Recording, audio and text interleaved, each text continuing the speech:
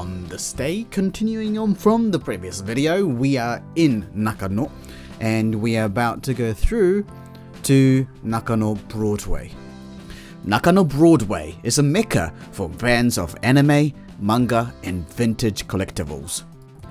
Unlike the techie and modern feel of Akihabara, here it's more about the vintage and the rare. Think of it as an attic of wonders. Now, when you come here for the first time, the first floor, as in the ground floor, there isn't much of that because most of those things are above us. On the day of filming, I didn't know that at all. So I was wandering around thinking, where are they? So most of the shops on this floor are very similar to what you saw in the previous video, the shops in Sunmall, which is where we came from. If you ever do come here, make sure to go around the area, Nakano in general, because there are some quirky cafes, quirky izakaya, and so on.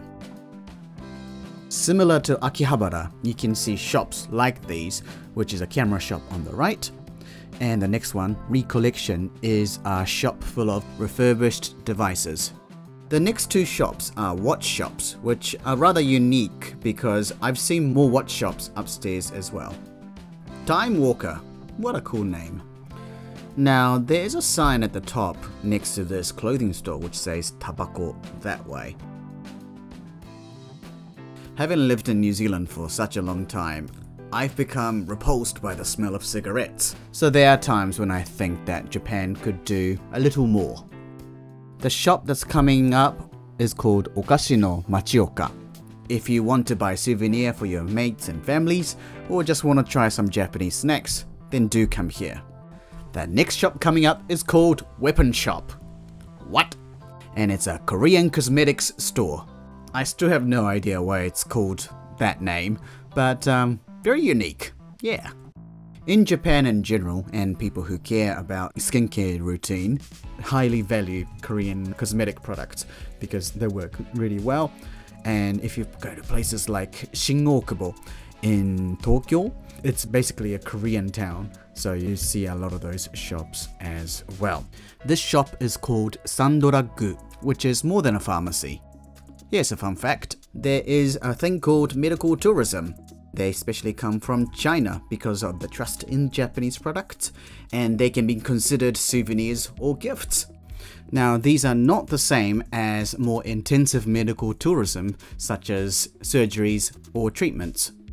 Since this is my first time being here, I was a little bit lost, so you see some odd camera movements because I don't know where things are and the camera is attached to my bag.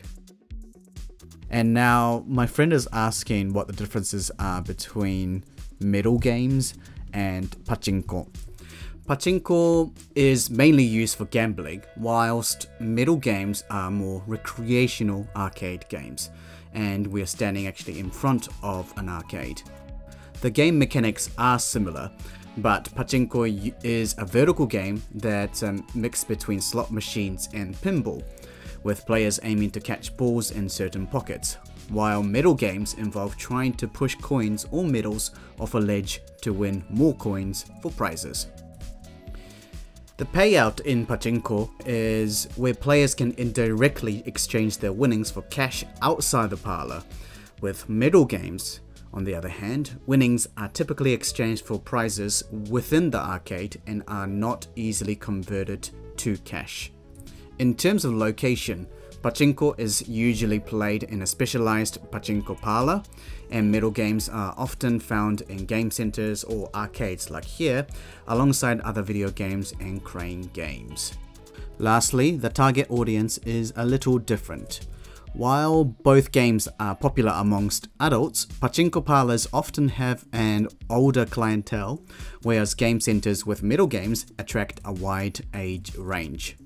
So in essence, while both pachinko and medal games involve a degree of luck, strategy and potential to win prizes, they differ in mechanics, purpose and culture.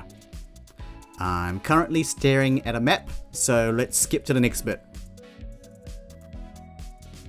We are gonna go upstairs because that's where all the cool things are. And what we've noticed as soon as we came to this floor was that a lot of the shops were closed. We didn't know why. But here is one of the first stores of all the model cars and trains. And this, I found it really fascinating. It's called renzu, so like a lens. And it had doors closed with a phone on the side. And we thought it was a bit sketchy. But after Googling, it is a high-end watch shop. So the purchasing experience and the range of watches would have been pretty, up there. So if you were to visit, I'd assume you have to make an appointment and use that phone to say, I'm here. This, I believe, is just an ordinary bookshop. Even though some of the shops were closed, it was awesome to see that some of these shutters had drawings on them, and many of them were rather colourful, so it wasn't all boring walking past them, like this one. Really random, but really cool. Anyhow, this is one of the shops that sell wrestling masks and many other vintage things. This place is called Mandarake. It is a franchise, so you see a lot of these shops around, especially here and in Akihabara. The company focuses on the purchase and sale of a wide range of collectibles and otaku related goods, including anime and manga related items, DVDs, CDs, toys, figurines, trading cards, video games, and many more. You may have heard this, that most of these are in really good conditions, because embedded within the culture, Japanese culture to look after things, objects. I still remember when my mate from New Zealand came over to go to a second-hand store for clothing. He said the qualities or the condition that the clothes are in are very good. Most of them are really good. But as a result, the prices remained rather high. Now these are figurines. The ones on the left are Sailor Moon.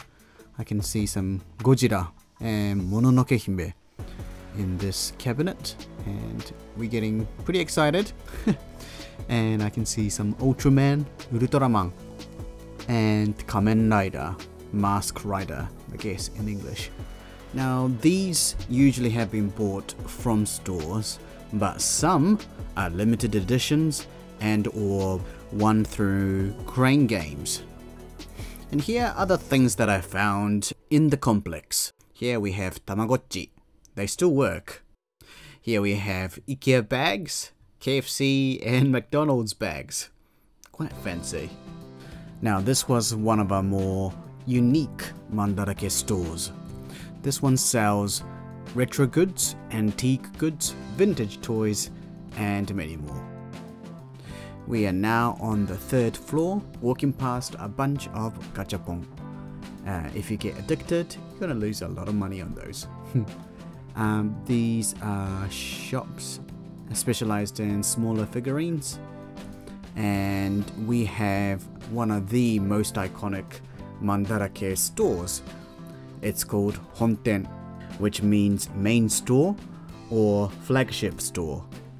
This one specializes in books, comic books, and magazines.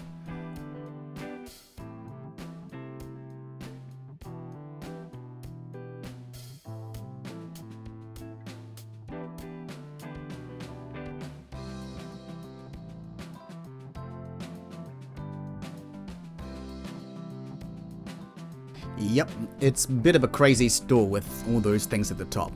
What I'm pointing here is called Shaman King, and I grew up with it. And it's a shonen manga, so it has a predictable story development, but I still absolutely loved it. The other popular shonen manga include things like Naruto, One Piece, Bleach, Dragon Ball, My Hero Academia, Demon Slayer, etc. It's worth noting that while shonen is aimed at specific demographic, it has a broad appeal, and many adults of all genders also enjoy these stories.